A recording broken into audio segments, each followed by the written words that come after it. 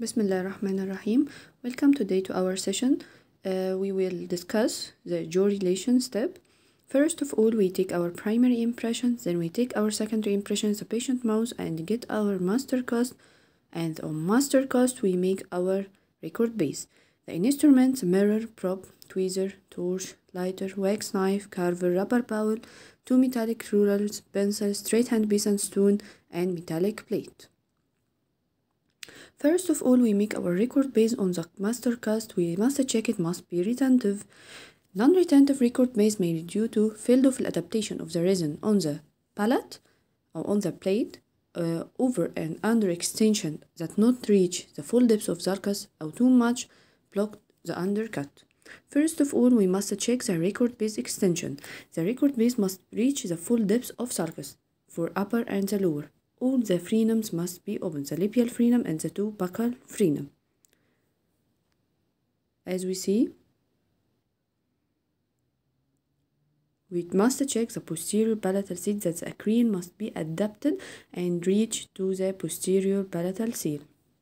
We must check the record base on the patient mouth. First of all, we check it on the cast, then we check it on the patient mouth.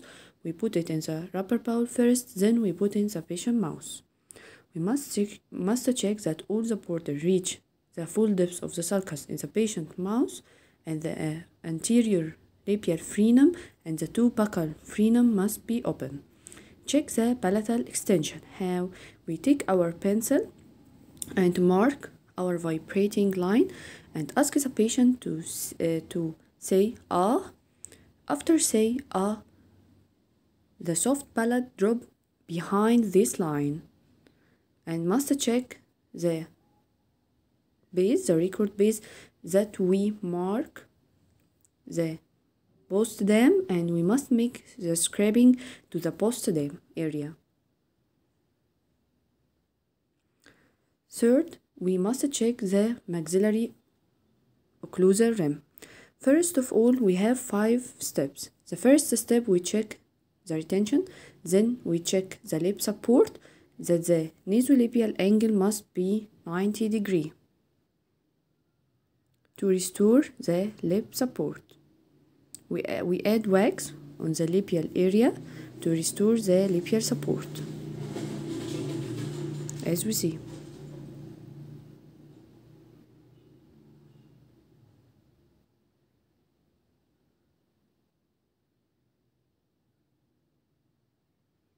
Then the lip length.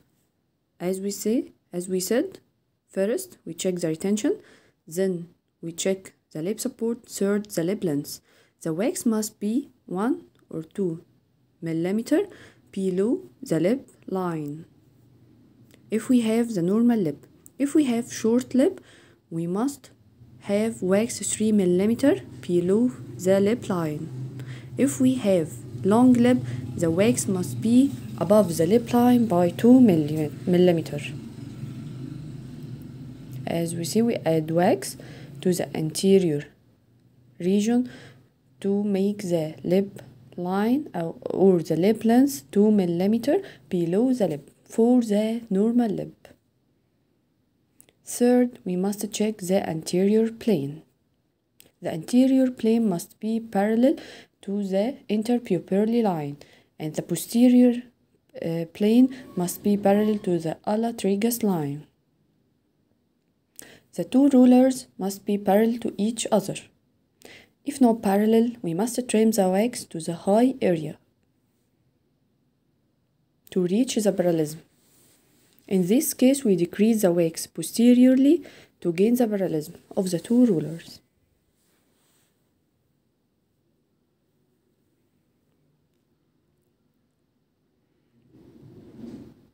We trim the wax posteriorly, and we must remove all the wax on the tuberosity, because we make setting to the tooth on the tuberosity area. We must have the wax on one plane.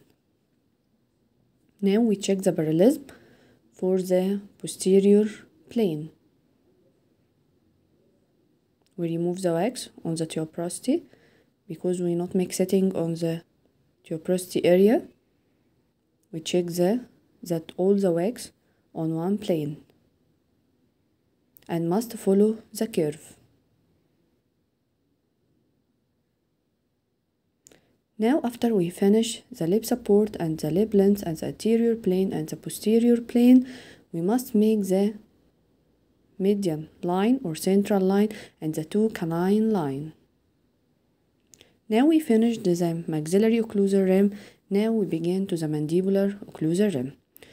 Now we remove all the wax on the retromolar area because we not make setting on the tooth on the retromolar area as we said on the maxillary occlusal rim. The posterior height must reach the 2/3 of the retromolar bed.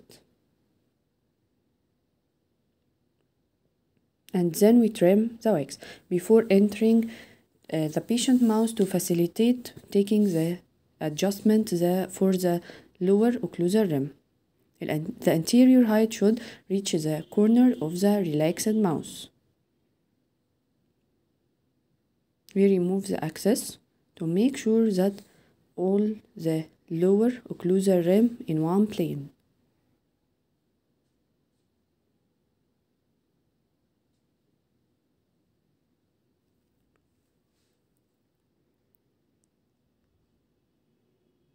We adjust the wax.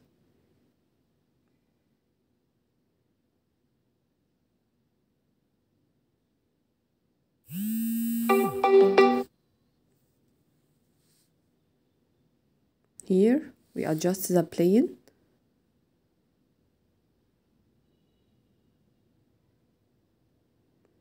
The wax not reach outside the border.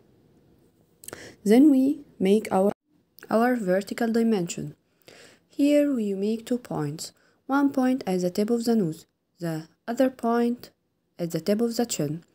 Here we will measure the vertical dimension at rest. Ask the patient to say then measure the vertical dimension at rest. The physiological rest position here is 7 centimeter.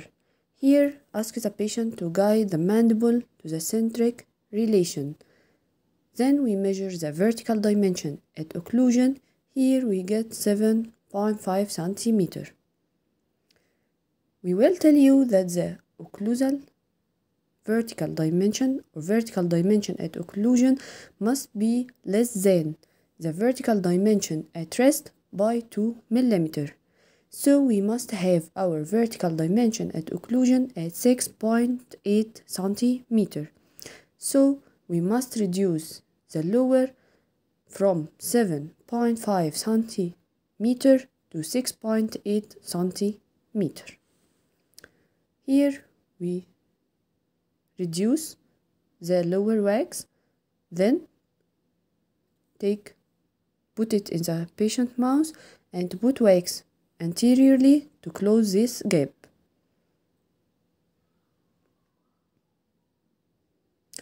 Measure the vertical dimension at occlusion. Here it becomes 6.8 centimeter.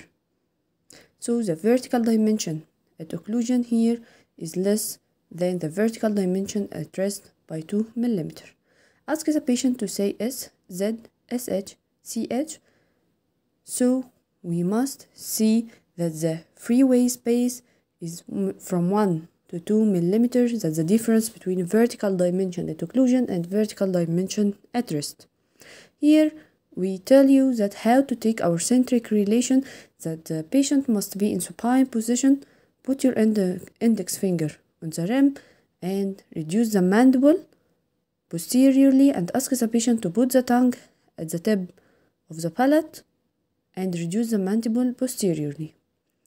After we finish our upper and lower occlusal rim adjustment and our vertical dimension, we draw the 2 central line upper and lower and 2 canine line upper and lower and repeat the patient to close several times in centric relation to make sure that the patient to close in the same lines, not make shift of these lines. Here we will close the upper and the lower together by making the index in the upper. The index is triangle, that the base of the triangle is to towards the buccal area and the tip of the triangle towards the palatal area.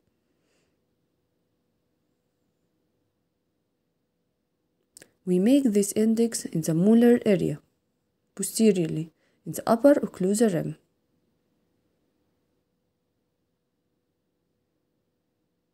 Then we put wax on the lower, in the same area, in the molar area as we make the index in the upper. Because this wax that we put in the lower will get in the index that we made in the upper, and then they are closed together, tightly closed together, when we get it from the patient mouth. Here we put the wax in the lower occlusal rim, make a scratch in the wax,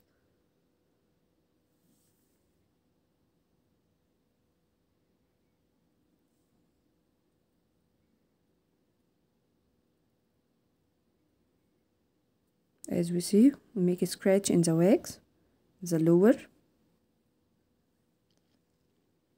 then put the upper in the patient mouth and soft the lower wax, and ask the patient to close in the centric relation to allow the wax in the lower to get fit in the index that we made in the upper occlusal rim. And make sure that the patient close the lines together.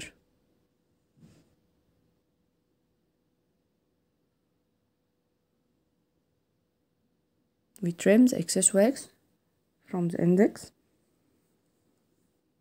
and then get the upper and lower as one unit to make sure that they are tightly closed. We put it in the water in the rubber bowl to make sure that the wax is hardened. If we take the two out, upper and lower, out of them, we make sure that we put it again in the index. Make sure that there are no touch heels in the cos and no touch heels in the acryl.